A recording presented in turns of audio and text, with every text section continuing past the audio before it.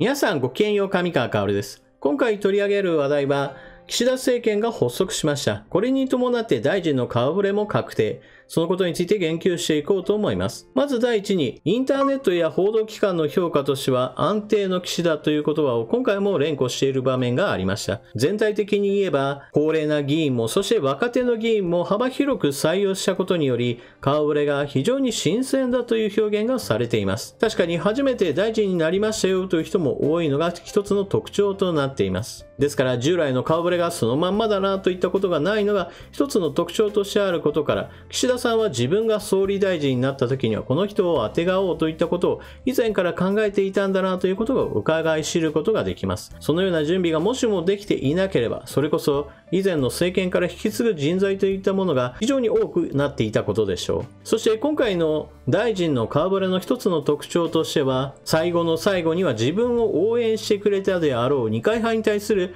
重要ポストの割り当てといったものがないといったことが一つ特徴として挙げられます。経済安全保障担当の大臣に二階派の人がなってはいますが、この人物についてはかなり甘利幹事長との関係性が深いと言われており、決して二階派だからイコール親中派の議員というわけではない、そのような評価がされています。もちろん実際のところどうなのかといったのはこれからの政権運営、そして政策の進み具合を見ていかなければならないわけですが、少なくとも二階派の勢力がどんどんと膨らんでいますよという、そのようなことは外見上は見えません。菅政権から岸田政権へと変わったことによる一つの変化と言えるでしょう。そもそも二階さんの勢力が伸びていたというのは、安倍政権、そして菅政権ともに二階派をある程度味方に引き込んでおけば政権が安定するという、ある意味打算の結果であり、決して最良の結果を求めたものではありません。岸田さんは二階派とある程度距離を保ちつつも、安倍麻生さんのこのラインの支持勢力といったものに支えられる形で政権運営ができるだろうと踏んでいるのでしょう。またインターネット上では小泉環境大臣が今回外れたことを喜ぶ人たちがいます。なぜそのようなことになっているかといえば、皆さんもご存知の通り、スーパーなどのレジで買い物をした時にはいちいち毎回のようにゴミ袋をいりますかいりませんかみたいな話をしなければならなくなった。そんなことが非常に億劫に思っている人が多いからです。レジ袋というのは基本的には環境負荷を下げるための政策として推し進められたというのが表向きな話としては語られているわけですが、実際的にはほとんど効果がない政策だとも言われています。なぜならば多くの人たちにとってレジで袋をもらうというのは家に持って帰ってもまた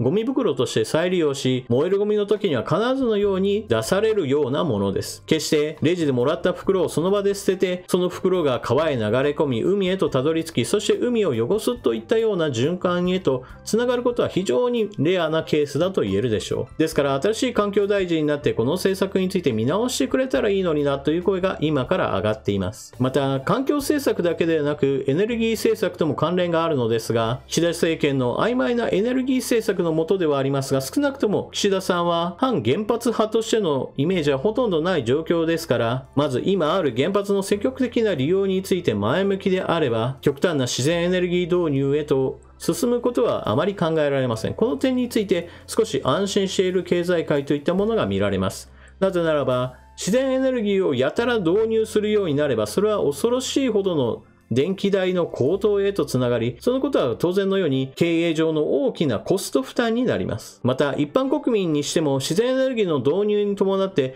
余計な電気代がどんどんかさんでいくんであれば、果たして多くの人たちにとって幸せなのでしょうか。私はそうは思いません。持続可能な社会を実現するためには自然エネルギーを導入した方がいいという大しずについては別に否定はしませんが、しかしそのような方策を進めるのであれば、より効率的なエネルギー源といったものをもっともっと活用すべきでしょう。今現在においては科学技術の発展により小型原発といったものの技術がどんどんと進んでいます。ですから今までのような超大型原発に頼るのではなく、小型原発を積極的に導入して、そしてその間に核融合発電への技術研究などを行っていけば、むやみやたらと日本の自然環境に合わない太陽光パーネルの無理をした自然エネルギー導入などに踏み込まなくても私はいいと思います。また日本では火力発電についても非常に高効率なものを作る技術がありますから、古いもの、そして効率の悪いものを積極的に新しいもの、最新鋭のものに組み替えていく、そういったところにもお金を割り当てるべきでしょう。効率が悪いものから効率の良いもの、そして環境負荷も高いものから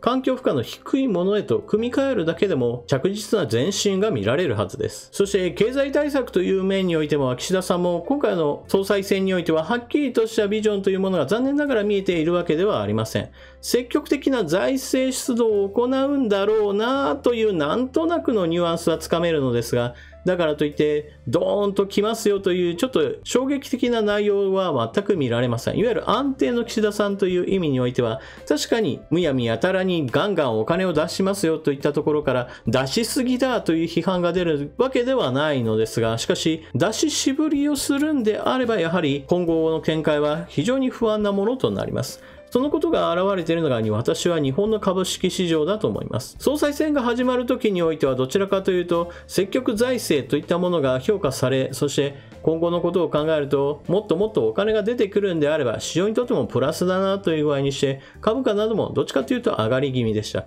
しかし現在においては総裁選が終わった後、ちょっとなこのままだとあんまり市場にとっては良くないかもしれない、岸田さんというのはインパクトがないだろうなといったところから期待が下がっている状態です。もちろん海外の情勢においても中国恒大が経営破綻の危機にあり、そしてそのことが中国の不動産バブルの崩壊へとつながるかもしれないなといった話や、もしくはアメリカ市場においては債務上限の取っ払うことがなかなか政治的に妥結できずにアメリカ国債がデフォルトしちゃうかもなといった話などもあって、全体の状況としては様子見をした方がいいかもしれません。そういった意味では海外情勢に引っ張られてはいるものの、日本の株式市場も3万円のあたりから一気に下がってきているのですから、日本だけがどっぽ高をするような状況ではありません。多くの人たちにとってみれば、岸田さんが例えば金融課税を強化する方向へと踏み込むかもしれないなといった話や、財政出動が中途半端になるかもしれない、そういったところについて結構不安視しているものです。そしてこのような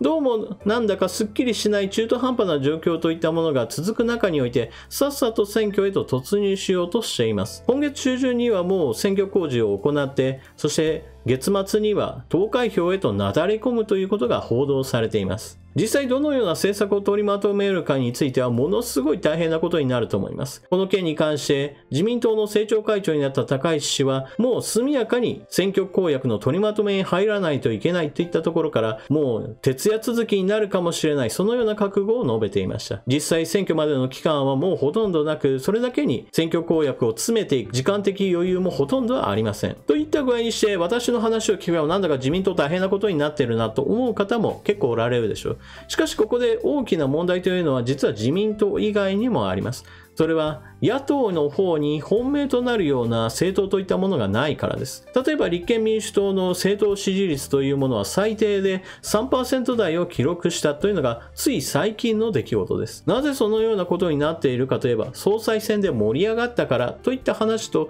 同時の話として、総裁選にぶつけてきた立憲民主党の政策というものがあまりにもひどすぎたというのも一つの原因となっています。例えばその一例として挙げるならば、所得税について減免しますよ、1000万円以下の人であればといった具合の話が出ています。これはどのような趣旨として政策が挙げられているかといえば、それは多くの人々にとって今新型コロナの問題もあって収入が下がっていますよね。その収入が下がっている時に皆さんの税負担を下げるような政策を立憲民主党が政権を取れば行いますよというのを目玉政策の一つとして挙げたのです。しかしこれはかなり国民を騙すひどい政策です。なぜそのようにして言えるかといえば、所得税というのは基本的には所得が多い人であればあるほど基本的には多く払っているものです。これはもちろん皆さんもお分かりだと思いますが、年収が例えば1000万円以下だとなくなりますよと言われれば、じゃあ年収999万円の人と年収200万円の人とどっちの方がより多く手元に残るお金が増えるのかといえば、当然のように年収が高ければ高いほど多くの所得税が減免されることとなります。つまり金持ちに対しての優遇措置としか言いようがないのです。この政策の大きな問題点というのはまさにコロナで困っている人たちの経済的困窮を救うための政策だと言いつつも、実際には困っていない人たちに対してより多くの恩恵を与える点です。これをあたかも低所得者向けの政策として掲げるあたりが立憲民主党の恐ろしいところです。このような一つの例を挙げましたが、立憲民主党があまりにも政権を任せられないなという政党であることを自ら告白しているというのも本当に大きな日本の悲劇です。自民党以外に投票したいと思う人たちが本当に頭を抱える状況を作り出しています。このように野党にあまりにも期待が持てないような状況ですが、自民党自身に対する圧力というものが非常に下がっている状態です。このような状態で行われる衆議院選挙において、岸田総理が一体どのような政策を掲げて戦っていくのかというのは要注目のポイントです。あまりにも弱すぎる野党に対して選挙で勝利するならば、それは岸田政権が長期化することを意味するでしょう。ただし、岸田総理というのは残念ながら平和な時にはおそらく安定していて問題ないのですが、私は国際情勢上において今は緊迫、そして危険な状態に日本はあると思っていますから、果たして現在の状況に合っているのかは疑問です。皆さんは現在のところ岸田政権に対する期待と不安はどのようなものになっているでしょうか。ぜひともコメントしていってください。それでは最後に少し余談をしておきましょう。今回の余談というのは、私が選挙に出るかどうかについてのお話です。私は基本的にはこのチャンネルにおいて政治的な話題というものを様々行ってきました。そういったこともあって、私の動画を見た人の中には、選挙も近づいてきているというんであれば、上川さんは選挙に出ないんですかといった問い合わせを受けることがあります。私のチャンネルを長く見ている人であればわかるとは思いますが、私は YouTube でこうした政治的な話題をするのは、基本的には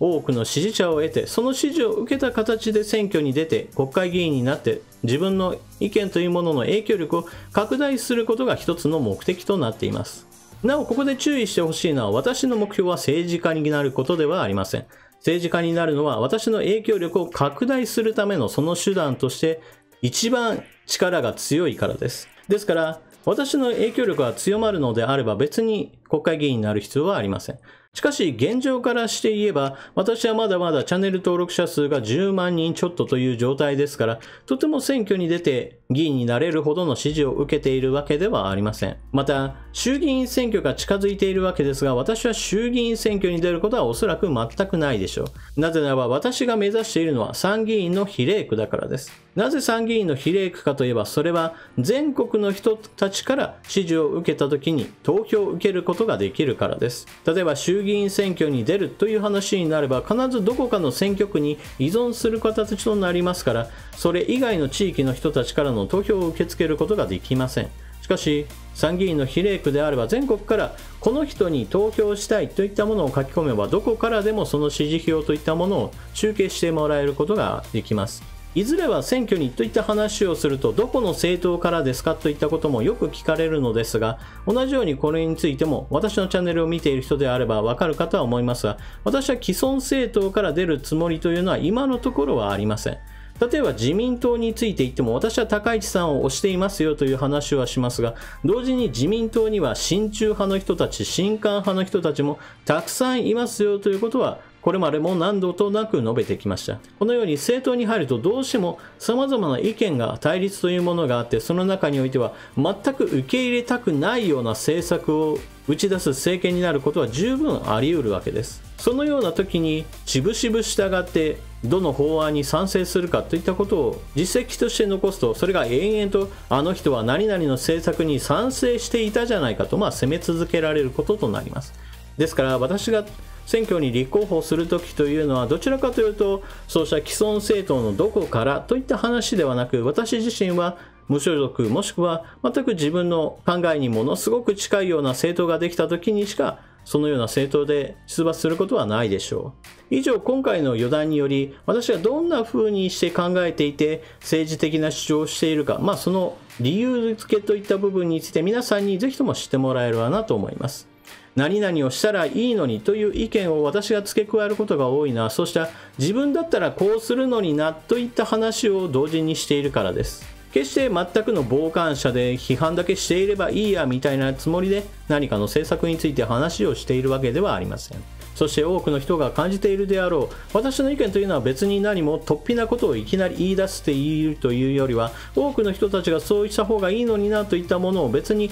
私自身はそのように考えているから皆さんにお話ししているに過ぎません。例えば中国が脅威ですよという話をするのは私は実際そう思っているからです。そして尖閣諸島が危ないんだから尖閣諸島に施設と人を配置すべきだという意見だというのは私がそう考えているからそう皆さんに解説としてお話をしているのです。そしてそのような意見を既存政党は全く採用していないところが多いわけですから、既存の政党から私が出馬するということは基本的にないだろうというわけです。こうした何々した方がいいのにという話というのは基本的にはもっといい案があるといった話や、そんなことをしたら何々になるじゃないかといった意見なども多く出やすいものであり、決して多くの人たちに広く受け入れられるような動画作りとしては向いてはいません。どちらかというとみんながみんな賛同するような、あの人はこんなことがひどいね、ひどいね、そうだよね、そうだよねといった共感を呼び起こすような動画の作り方をした方がはるかに敵は少なく支持者は増えるでしょう。しかしそれはあくまでも文句を言っているだけや批評しているだけの人になってしまい、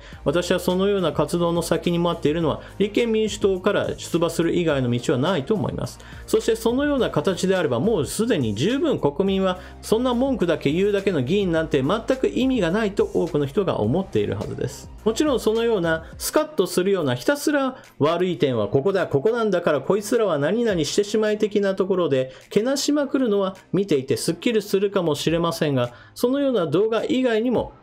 どうしたらいいんだろうなと、これよりもっといい政策ってどんなものがあるだろう、そういったことをしっかりと考える動画というのも私は十分に見応えがあるものだと考えています。といったわけで今回の余談というのは、選挙が近づいてきたからには私はどう選挙に向き合っているか、その考えについて皆さんにお伝えしました。支持者が増えていけばいずれ私は選挙に出ることになるでしょうし、逆に支持者が増えていかないのであればいつまでもインターネット上で皆さんにこういったお話をし続けるといったことになるでしょう。支持者が増えていくのか増えていかないかによってその未来は変わってくると思っています。それでは動画は最後までご視聴いただきありがとうございました。チャンネル登録していない方はぜひともチャンネル登録していってください。それでは次の動画でまたお目にかかりましょう。またね。